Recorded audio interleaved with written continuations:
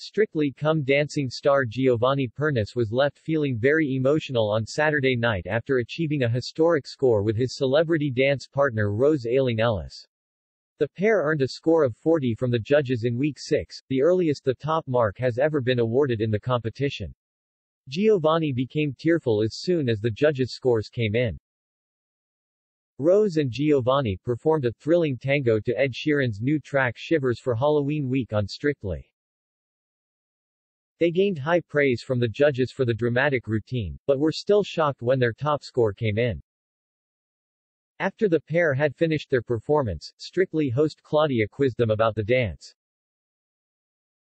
The presenter asked Rose how much she enjoyed portraying a villainous character for the routine. The EastEnders actress said, "I rarely get to be evil, so it's nice to bring out all the evil that I never get a chance to be evil. It all came out in that dance," Rose remarked.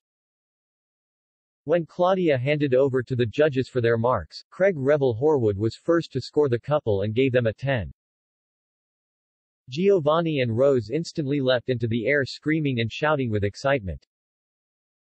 Matsi Mabuse, Shirley Ballas, and Anton Dubik all followed suit, each giving the couple a score of 10.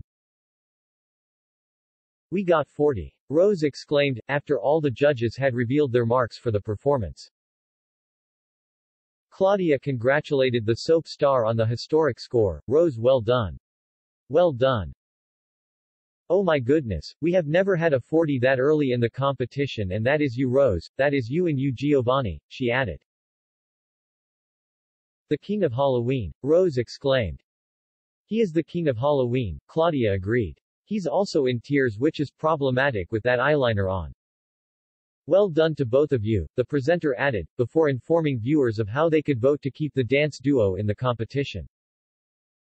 "How happy are you two?" Claudia asked, seeing how emotional Giovanni was becoming. "Very, very happy, very," Giovanni replied, as he gave Rose a hug.